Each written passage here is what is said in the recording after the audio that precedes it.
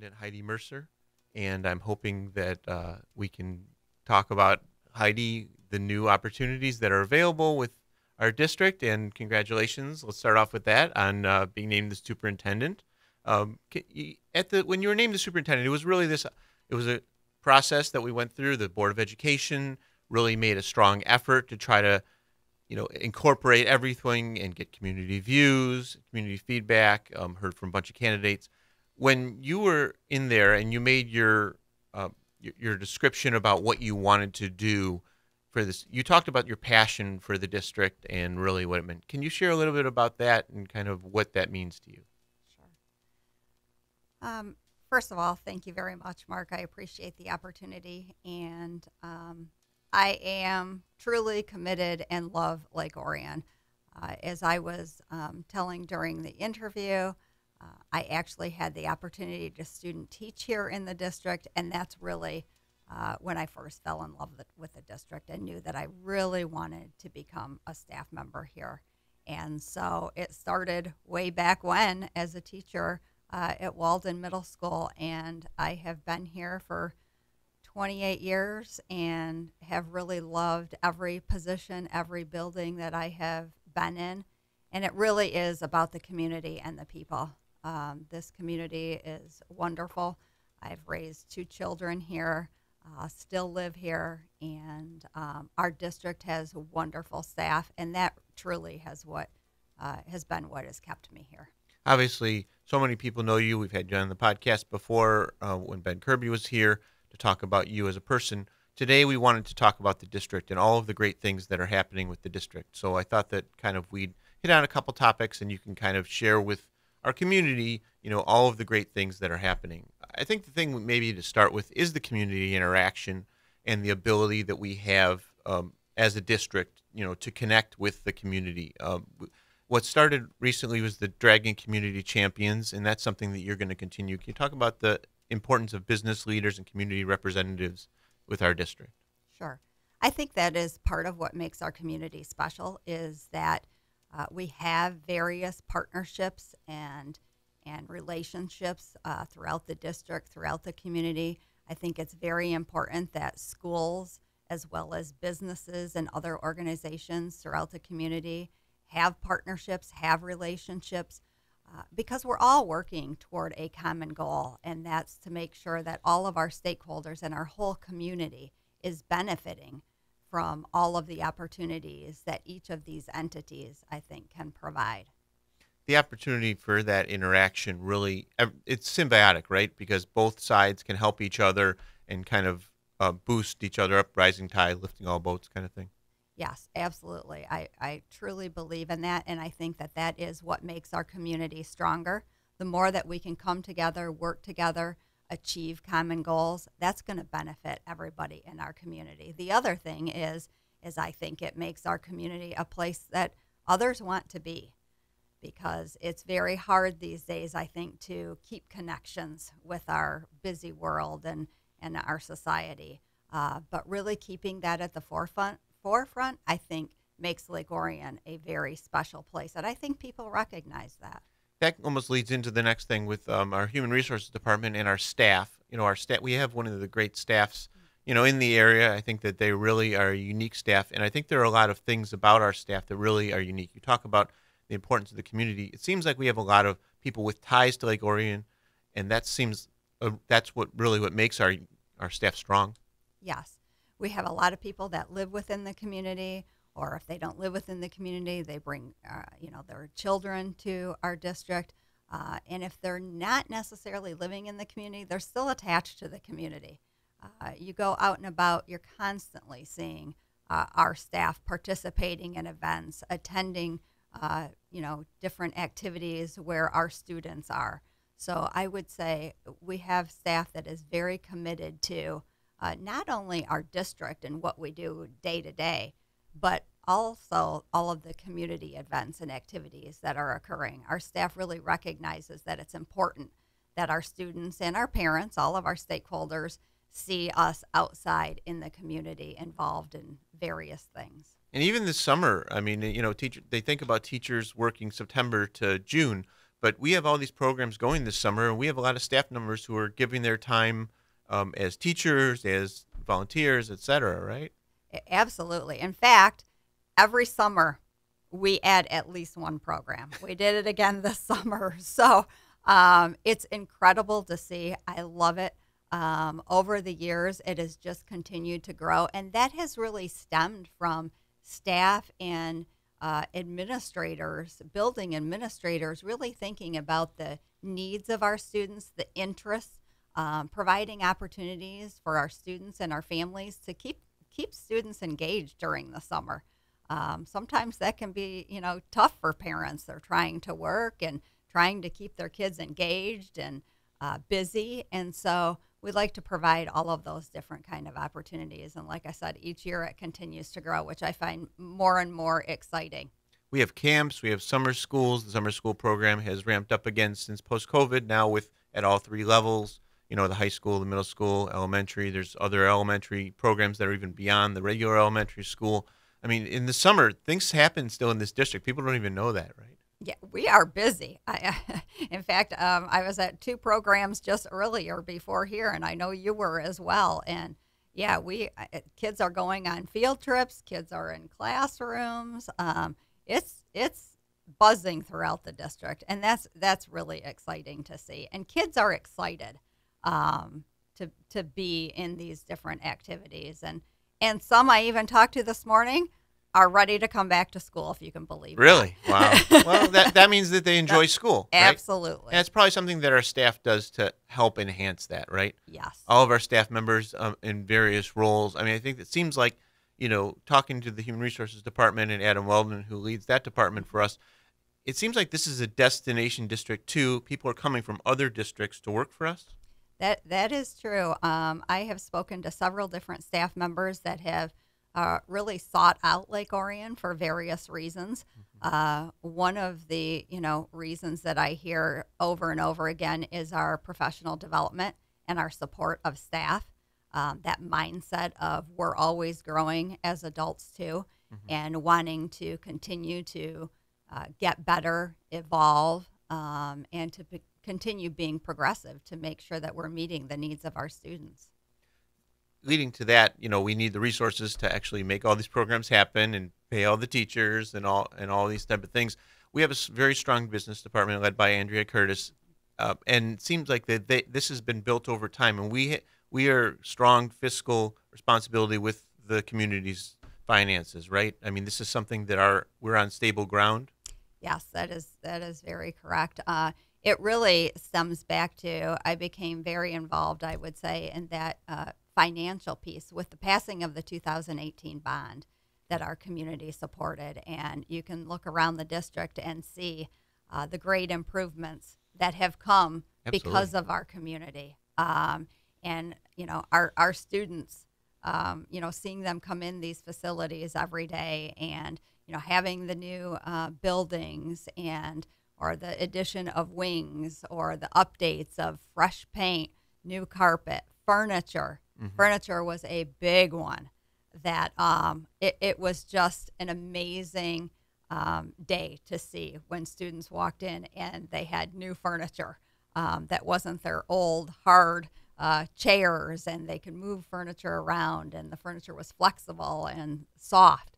So all of those things I think are very, very important and shows that our community is committed to our school system. As long as you bring up the bond, I mean, I guess, can you explain a little bit? These are not changes for the sake of cosmetic, right? These are changes that are helping the educational environment and enhancing the student welfare, right? Absolutely. I continue to use the word evolve. I believe strongly that we have to continue to evolve in public education. Our students' needs are different today than they were 2 years ago. And we have to be sure that we are able to rise to the challenge and to meet those needs. It's not the same as when we went to school. I hear people say that. It definitely is not the same at all. And nor should it be. Again, we need to continue, I think, to make sure that we are, up to date on our instructional practices. And that means also including the classroom environment and our facilities. It's a whole package that we need to make sure that our students are feeling safe and comfortable first in the environment. We have to have that before they can even begin to learn. So it's a whole package that comes together to provide the best education for our students that we absolutely can. Though you were for the past 16 years, you've led the academics department, the teaching and learning was what we call it, in our district. You've had your hands in a lot of different things in cabinet meetings involving working with the business of finance and the human resources people. What are the things that these things all work together, right? It's not, they're not all independent, independent operations. No, and I would say being, the leader in the teaching and learning department, that is kind of the central wheel, I would say. Sure. We're teaching kids. That's what we do, right? Exactly. That's our business. And so, but I've also worked very closely with human resources who are hiring our staff. We work very closely together. I work with Adam, again, making sure that we're hiring the best staff for our students. We work very closely with Andrea, who, again, financially, we need to make sure that we are being fiscally responsible and, taking care of taxpayer dollars and making sure that, again, as much of the money is going into the classroom for our students. Andrea Curtis, who's our Assistant Superintendent of Business and Finance, and Shannon Hoyna, who's our Director of Business and Finance, their role is ever changing because the state is imposing certain regulations. They're changing how much money is given. Obviously, a lot of money was given right after COVID, and those were one-time funds. How have they done in terms of kind of keeping us afloat when those are, trying to handle those changes as they go? Yeah. I would say the way that we have handled all of our COVID funding, I'm very proud of it. We have made sure throughout all of the years that we have received those extra dollars that they have gone toward the purpose of supporting our students first and foremost. This has not been a case of where we've just, put the money in fund balance and, decided we'd wait for a rainy day. We had the rainy day, and our students needed some extra support. Our teachers needed some extra support. And so those funds were specifically used to support our students during that time. Now, the funds are waning off this year. We are fully prepared for that. We have known that all along. And so part of that, spending plan has been to make sure that we are prepared, that when we are no longer receiving those funds, there will be some things that, drop off that we feel that we are, we're where we should be at this point. And there are other things that we will, we have figured out where the funding will come from. So this is a transition period for many districts because there have been so many COVID funds coming in, but that is now coming to an end. You talk about supporting the students specifically. That was a lot of mental health, right? That was something we saw coming out of the pandemic, and something that you thought was really important to address. Absolutely, the mental health, the social emotional needs of our students. There was a definite difference when students came back from everything that they had gone through with COVID, which, makes sense, right? It Sure. makes total sense. But the need was vast and very different than what we had experienced before. And so those funds became very critical to ensure that we were providing our students and our families for support as well, making sure that academically, students had more support, social emotionally. That is where we really needed to have some supports added, and we did just that. And you're able to track it too, right? You have some measures that show that there's progress. It's not just anecdotal, right? No. Everything that we have put in place is tracked, whether it be academic, whether it be social emotional. That's something I believe firmly in. We can't just go with, well, I feel it's working. No, we have to know it's working, especially when we are spending dollars Sure. on some of these interventions and some of these supports that we are putting in. We have to know that it's working. Otherwise, it's money not well spent. Sure. As you've led the teaching and learning department, it seems like every year, I'm kind of on the outside, but it seems like every year you're adding programs, you're adding opportunities, you're giving more options for students. What are some of the ones that you're implementing now, you've implemented in recent years, and going forward that are going to be opportunities that are going to grow? Yes. I think it's very important every year that we're continuing to add. There are also some things that we have decided, to no longer offer if the numbers aren't there or the student interest isn't there. It's very important, as I said before, to continue to evolve and make sure we're providing and meeting the needs of students. And that means constant change, constant change, adding opportunities. This year in particular at the elementary level, we are kicking off a new math program, which we are very excited about. We had a group of teachers that worked very hard last year to choose a new math program, and even input from the students. They're excited about the new math program as well.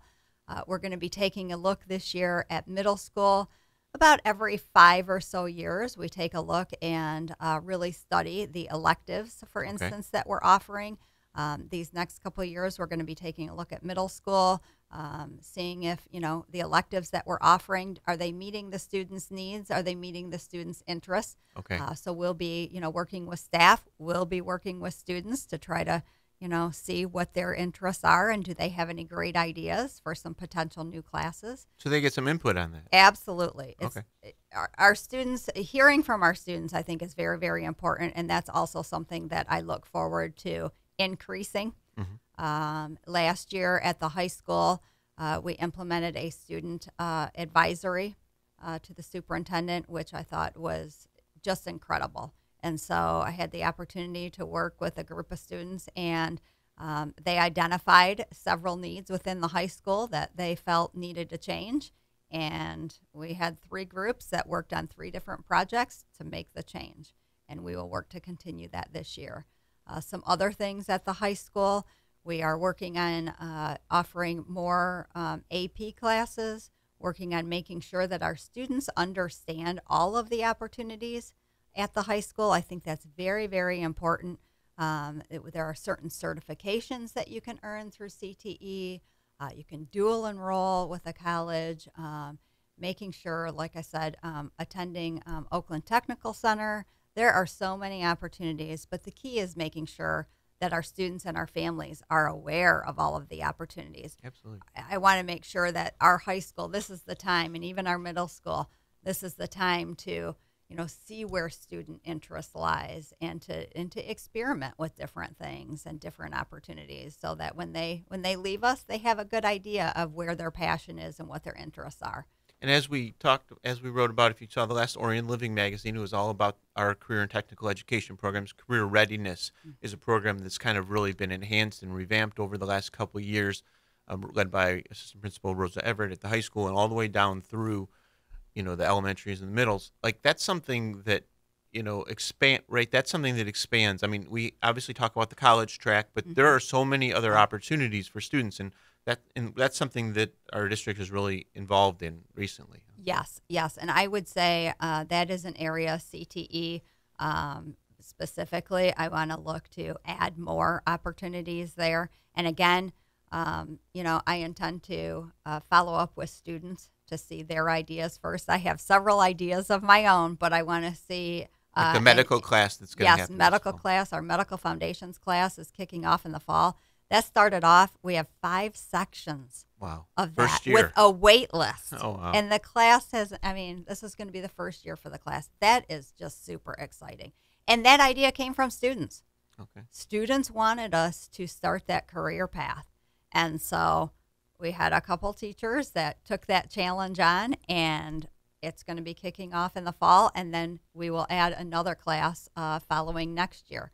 So it's very important that I think that we continue to expand and gather ideas from our students. And that's something that, we want parent engagement too, right? Absolutely. We have these parent university opportunities for parents to learn, but it's a two-way street, right? Yes. We can teach them, but also there's things that they can do to help their students. Yes, absolutely. And I think that's a critical piece too, that, we're also trying to find ways to save parents money. Sure. College is very expensive if you have a student that is pursuing college, or even some of these certifications for trades can be very costly. And so, we want to provide more of those opportunities here so that students, when they leave, are a little bit ahead of where they really want to be, and they're saving some money in Yeah. addition to that. Yeah, the unique part of our district is this community feel, and that's where parents get involved, and some parents who are parents, and then they're as their kids grow, they come to work for us, and or they volunteer in the schools. We're back to obviously letting parents in the schools and Yeah. volunteering and stuff.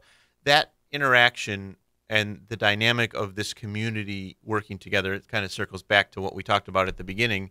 Is really what makes this district strong, right? I mean, that connection. Yes, it's everybody, I think, working together, and our parents in partnership, our even our families who their kids have grown. We still have a lot of families that they're not going anywhere. They're staying in Lake Orion Right. because they love the community, but they've raised their whole family here. All of us working together, I think it's critical, and our young people will benefit from that. As we look around Orion, Orion's growing, again, right? I mean, we see all Yes, this it is. development and everything, and that, at some point affects the schools as families move in and it grows. Are these things that are on the top? These are things that you're considering as a superintendent. You have to be aware of these things. Yes, Right. absolutely. We are tracking all of the new developments, what those developments are. Are they homes? Are they condos? How many, families are going to be in each development? So we track all of that and work closely as well with the township to make sure that, the families that are coming in, we're ready for them and we have space. Right. As we look to the future kind of the district, we're in such a great place now.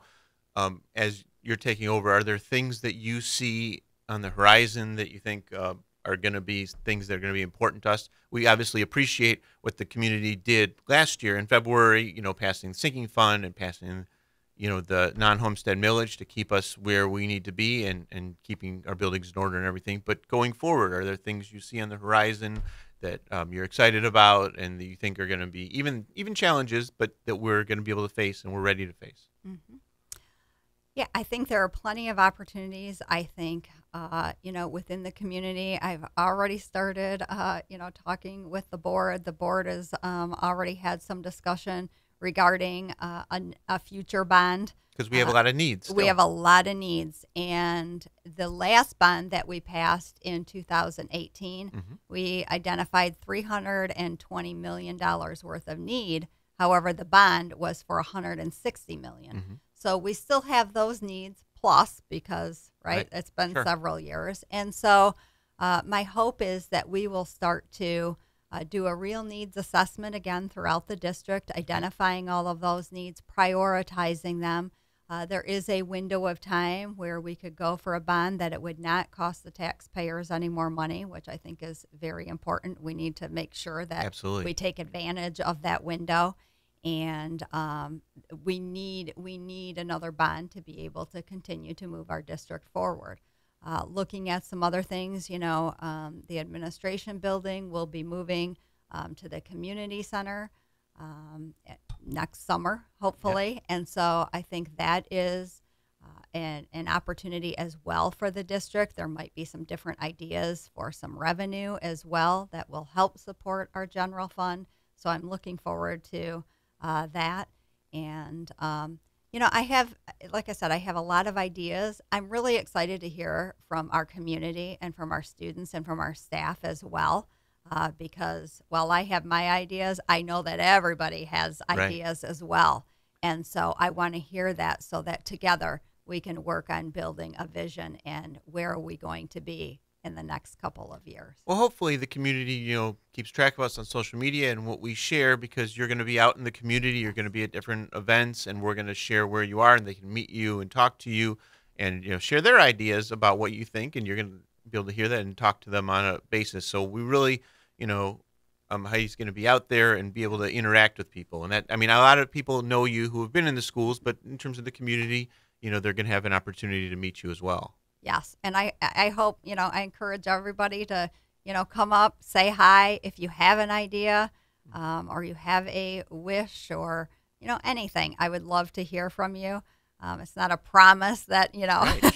Sure. But we're going to grant everything, but it's just hearing from people and their different ideas, because a lot of times, even if it's not that full idea that comes to fruition, that may spark a different idea. So absolutely. I really do enjoy hearing from everybody and hearing what they have to say. And this is something I we think talk it's about all the important. time. We're Lake Orion Community Schools, right? We are part of the community. We are not on an island here. Everything is intertwined. Our buildings are supported by our buildings and this bonds that we talk about are supported, and they belong to the community. They don't belong to No, us as an administration or, the people who are running them. correct. We are caretakers of them for the community. And Right. so we take that responsibility very seriously.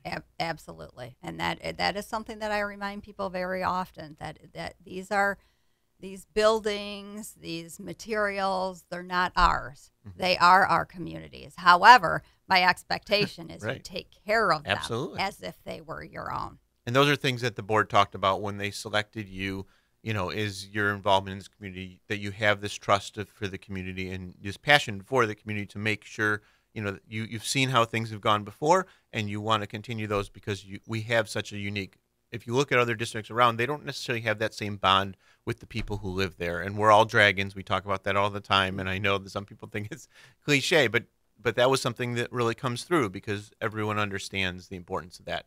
And to that end, these podcasts, we're going to continue these podcasts hopefully on like a monthly basis.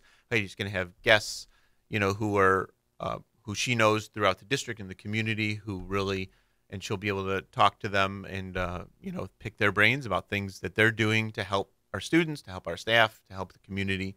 And we're going to move forward. So we really appreciate everyone, checking in. Thank you very much for sharing some of the district's visions and successes with everyone. And we're going to move forward here, and we really appreciate everyone listening, watching. All right, thank you.